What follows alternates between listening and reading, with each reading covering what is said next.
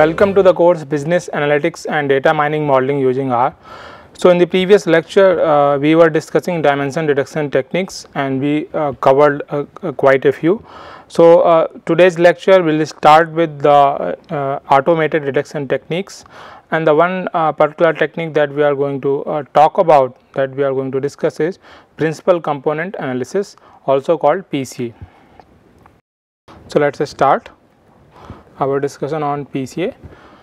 So principal component analysis is mainly used for reducing the number of predictors, as we are discussing the dimension detection techniques, and as we discussed in the previous lectures as well, that the idea being reducing the dimension and mainly to achieve the parsimony, to follow the principle of parsimony and many other regions that we have discussed before.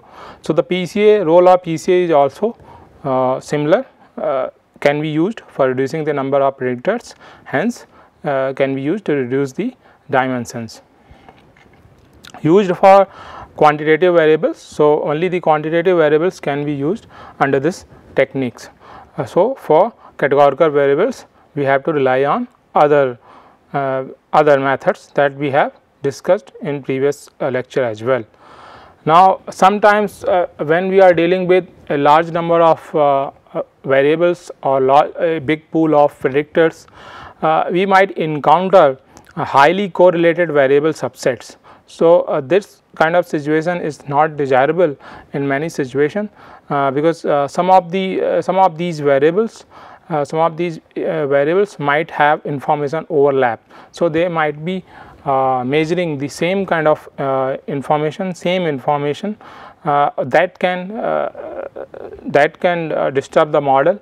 Spurious relationship could be there and the model might be useless. So therefore we want to get rid of from these situations.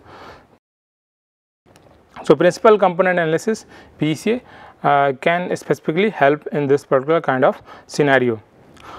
Now what is the main idea? Main idea is to find a set of new variables that contains most of the information of original variables. So we don't want to lose out on the information, because we want to retain the explanatory power of the model, which we could have had using original variables. So with new set of variables also we would like to retain most of the information and hence most of the explanatory power from the model. While idea is to find new set of variables, the point to be noted here is we are trying to reduce the dimensions. Therefore these set of new variables are going to be less than the number of original variables. Few other objectives could be eliminating covariation and multicollinearity. So in any information overlap between two variables, it could also be called covariation. Now sometimes in regression modeling especially we might encounter this problem, multicollinearity. So in regression models, as we will discuss in coming lectures, that this covariation is not desirable, and therefore that leads to a multicollinearity that we will discuss in the regression related lectures, but through PCA this can also be eliminated. So eliminating covariation and multicollinearity could be another objective. Now essentially while we are looking for a new set of variables which is able to which are less than number of original variables, thereby reducing the dimensions, while we are, and also at the same time we are trying to retain the explanatory power of the all the variables put together, therefore the model, we need to redistribute the variability. So when we are looking for a new set of variables, we are essentially redistributing the variability that is contained by the original set of variables, right.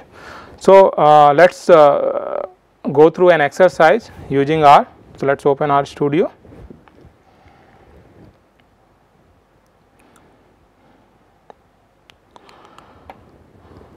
So we will reach to the section where we start our discussion on principal component analysis.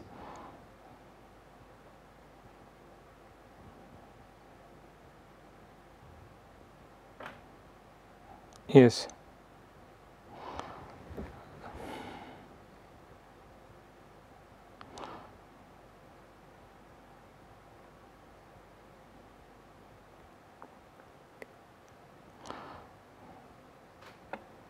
So, let us import this particular data set, breakfast cereals data set. Let us import this. We will also discuss this data set and how it could be, how it is going to be utilized for our exercise. So, you can see 35 observation of 18 variables. Let us open the this particular data set. We will try to open here in the R environment itself. You can see the first particular variable that we can see is brand name, and you can see few brand names here, and then the product name, and then specific details about these products, the kind of packaging. So, this is weight is depending on the packaging, and the price is the corresponding price, and the energy and other contents or ingredients that are there in that particular cereal. So, all those details starting from protein, carbohydrate, sugar, fiber, fat. So, all those details you can see in this particular data set. At the end of it, last column, after iron related information, you would see that customer rating is also there. So, how customers have been rating these particular cereals. So, now all this data is based on the different cereal packets that are being sold in Indian markets, and so we have selected few of them and also taken the different details about these cereals. So, we are going to use this particular data set for our principal component analysis. So, let us eliminate the if there are any columns having NA values, and then let us have a look at the 20 rows of data. So, the same thing that we did using opening this file in the R environment, same thing we can do through this particular command. You can see in this particular data frame that weight for different the package the details which have been taken from different packages are carrying different weights. So, therefore, it is important for us to have, because we are going to compare these cereals right later on through a principal component analysis essentially. So, these cereals are going to be compared. So, therefore, we need to get the details like price, energy, and other details like protein, carbohydrate, sugar, etc. For the same weight, for the same packaging, for the same weight of that particular cereals. So, let us look at the structure of this particular data frame. You would see, except the brand name and product name, all the variables are numerical in nature. Let us take a backup of this full data set.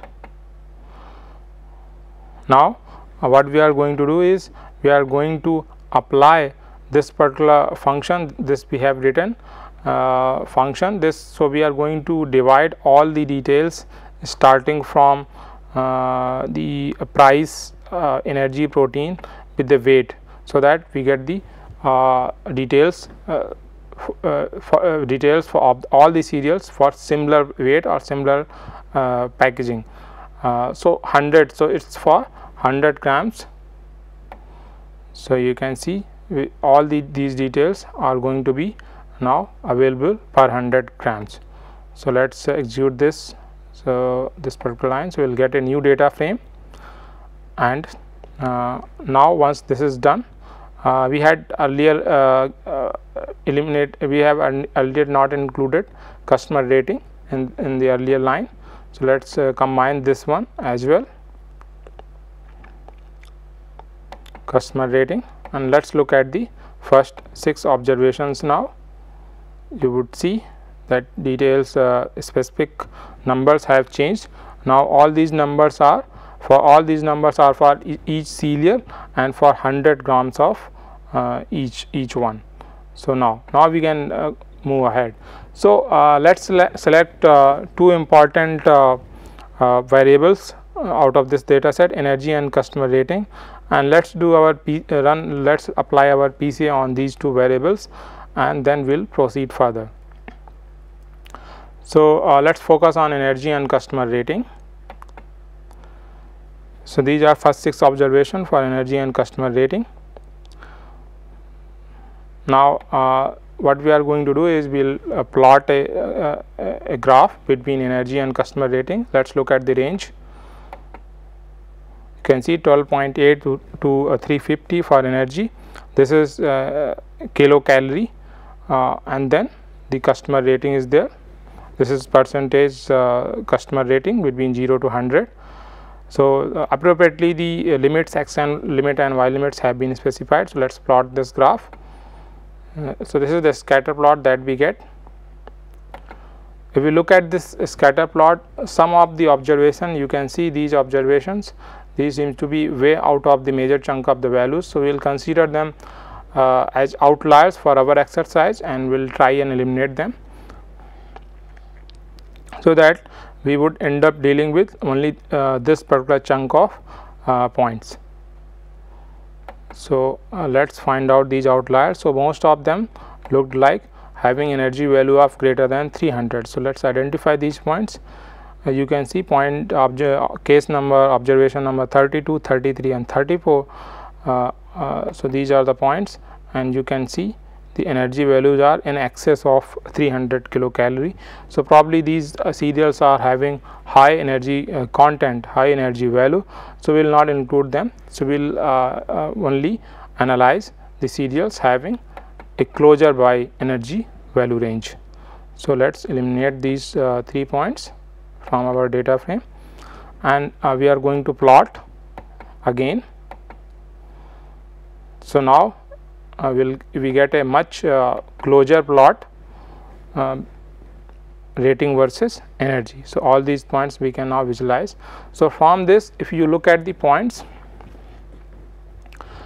so most of the points, if we try to draw a line which can go from here to here, it's look like as the energy increases for a particular cereal, for different cereals, as the energy increases, energy value increases, you can see the rating that is slightly coming down, which is expected. So variability, in terms of variability also, we can see most of the variability can be captured by the rating and energy itself, because they are quite aligned to the x-axis and y-axis. So let's look at the mean values of these two variables, energy and customer rating. So these are the mean values. So mean values representing, as we have talked about in previous lectures also, the centralized value of a particular variables, and gives us a sense of the mean value, average values, from where other values might be lying around that value. So it gives us a central value, representing value, in a way representing value of that particular variable. So let's look at the covariance matrix of these two variables. So let's compute the variance of energy variable, then followed by the variance of customer rating. Let's also compute their covariance. So this is the matrix. So why we are computing all this information is because essentially, as we talked about, if these are the original two variables, energy and customer rating, and we are going to apply principal component analysis on these two variables, essentially we would be redistributing the variability, because we want to retain the much of the information, right, while we are trying to find a set of variables which is fewer than the original number of variables. So we are trying to have a look at the variability. If you are interested in finding the correlation between these two, so you can see these two variables, the correlation coefficient seems to be minus 0.45, right. So now again let's come back to the variability. So let's see the total variability in the original variables, energy and customer rating, that is 1804.333. let's see the contribution of energy, the variability that is contributed by energy variable is 87%, and the variability coming from a rating is 12%. So, you would see if we go back to the plot, then you would see that it is the along the x axis that is being represented by energy, most of the variability is being captured. You can see from values starting from 20 to values starting from 140, and most of the variability can be captured along this dimension. Now, some variability is also in the perpendicular orthogonal direction, which is being represented by y axis and rating. So, some variability is also being contributed by rating. So, now as if the data of energy and rating, as it looks like the most of the variability contribution is coming from energy. So, we can actually get rid of rating variable and use the energy, because 87% of the information is anyway will be able to retain, and we will get rid of one particular dimension, that is rating. So, is there a better way? Can we retain much more information? So, that can be seen through principal component analysis. So, let us apply principal component analysis of energy and rating. So, first let us select these two variables in a new data frame df_pca. Let us apply this function. So, the PRComp is the function that is actually used to apply principal component analysis in R. If you are interested in finding more about this particular function, you can go into the help section and find out. You can see principal component analysis description, you can see performs a principal component analysis on the given data matrix, right. So, we are going to use this particular function, and let us run this code. So, this has been run. Now many things have been computed as part of as we called this function. Now, let us look at the new PC directions. So, let us find out.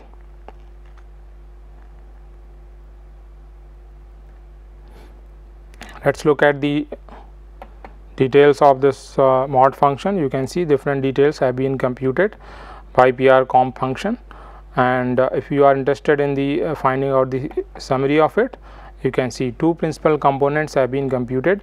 Standard deviation for first one is PC1 for 40 and for PC2 is 12.99. If you look at the proportion of variance, so PC1 is contributing explaining 90% of the variance, and remaining 9.36% variability is contributed by second principal component.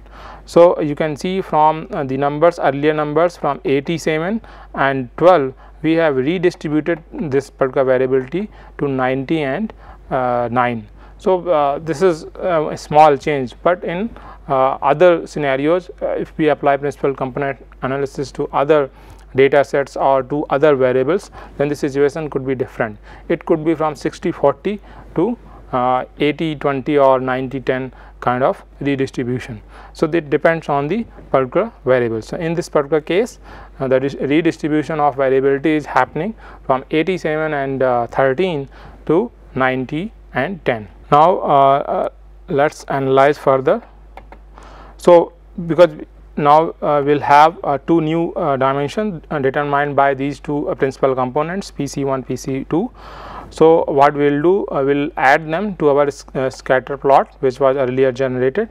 So, first we need to compute the this slope and intercept to find out the directions. So, adding PC directions to the plot, you would see that that the rotation is one particular returned value that we have in the mod function, in the mod variable, right. So, we are going to use this particular rotation value. So, these are nothing but weights. If you are interested in looking at the rotation value, you can check weights for new dimensions Z1 and Z2. So, these are the weights. So, PC1 and PC2, you can see the weights. So, these if we want to compute the scores for new this direction PC1, we can use these two weights. So one corresponding to energy minus 0.98, then other one corresponding to customer rating 0.18. Similarly for PC2 it is just the reverse. So using these weights we can compute the new scores for these new dimensions. So earlier we had scores for energy and customer rating. Now so scores are also pre-computed by the PR comp function and returned in this particular variable x. So let's look at the first 6 values. So these are the pre-computed scores. If you want to see how these scores can be computed, so we can take one example. So let's compute first score. So DF PCA1, let's look at the very first value. So the energy and customer rating values were 70 and 84 for the first variable. If we look at the after applying the PR comp or PCA, the weights are here. So we can compute the first score in this fashion. So this is the particular weight that we saw in the earlier table. This is this particular value minus 0.98. So mod dollar rotation 11. So this is representing that particular weight, and then we are subtracting the DF PCA 11 by the mean value. So the value that we had 11 is 70.1, right. So now we are also subtracting it by mean. Similarly for second weight that is corresponding to customer rating, that is 0.1835. So this is here. So now the second value, the rating value DF PCA 12 is this one 84. Now this is being subtracted by the mean value of that mean value of customer rating, and then we are weighing it through this weight that we have just computed. So let's compute this value. You would see that value minus 1.38 has been computed, and this is for first score. And for first direction, you can see in the results the same value was there. You can see minus 1.38, the same value was there. This is how we can compute the scores using the weights of new dimensions. So now let's plot at the directions. So let's find out the slope. So this is nothing but rotation. This is a y value and this is the x value, and we are going to use the width is one particular function that can be used to do some computations in a particular environment. So the environment in this is determined by the first argument, that is mod in this case, so that we don't have to use different notation like mod dollar rotation or mod dollar center, etc. We can in the first argument we can specify the environment, that is the data, and then we can specifically access the variables and do our computation. So the same thing we are doing. This is like y divided by x, in this case these weights, and this will give us slope. Similarly intercept can be found out using this. If you are interested in looking at the new center that can be looked at, so this is the value 67.47 and 77.5. so if we go back to the scatter plot and let's zoom this particular plot. So the new center is going to be at 67.47 and 77.5. So somewhere 67.47 and 77.5. So somewhere here. So new center is going to be here. Now using this particular new center, we are trying to compute the intercept. So slope we have already computed, right? So let's compute intercept. Once this is done, we can add this line. So this AB line is the function that can draw a line given the intercept and slope. So let's plot this line. You can see a line has been plotted. So this is PC1. So you can see if we compare it to the original x-axis that is represented by energy, so there is some angle. So now this particular through this line even more variability is being captured. That is why we saw a jump from 87 to 90. So the earlier variability for captured by energy was 87, which would be represented by a line like this, a line parallel to x-axis, horizontal line. Now this is slightly some slope is there, so this is capturing even more variability. So that is why we saw a jump from 87 to 90. So let's plot the second direction. So because these two are going to be perpendicular orthogonal, so we can compute the slope in this fashion also. Slope 1, now this new slope can be -1 divided by the slope or the PC1, or the other way also, the rotation values can also be used to compute the slope. So let's compute this. We can also find out the intercept for this particular line, and we can add this line into the plot. So we would see the PC2 has been added. So these are the two lines. Now this is the redistribution of variability. So earlier we had x-axis and y-axis represented by energy and rating. Now we have PC1 and PC2. So the redistribution is variability of variability is happening. Now earlier it was 87 and kind of 13 by these two axes. Now we have a 90 and 10 scenario.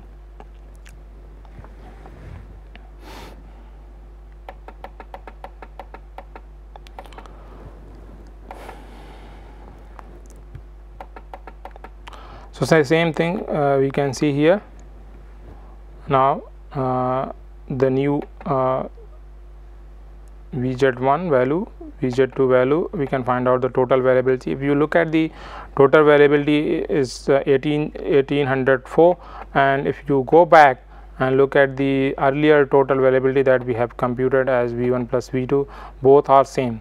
So you can see variability is same, but the redistribution has happened because of the change in the directions of dimension. So now a contribution by energy and rating, you can see 90 and 90.6 and 9.36. Now principal component analysis can be applied to all numerical variables that we have in the data set. So let's have a look at the data set that we had.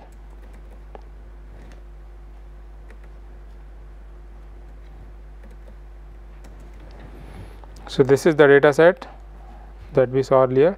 So till now we applied the principal component analysis on just two variables, energy and rating. So now we can apply it on all numerical variables, right? So in this particular data set, the variables that we have are all numerical, right, except two variables, these trans fatty acids and cholesterol. So most of the values in these two variables are 0. So therefore we won't be including them in this particular analysis. So we would eliminate them, and other variables would be taken as for the principal component analysis. So we will stop here, and we will apply principal component analysis on all the variables that are in the data set in the next lecture. Thank you.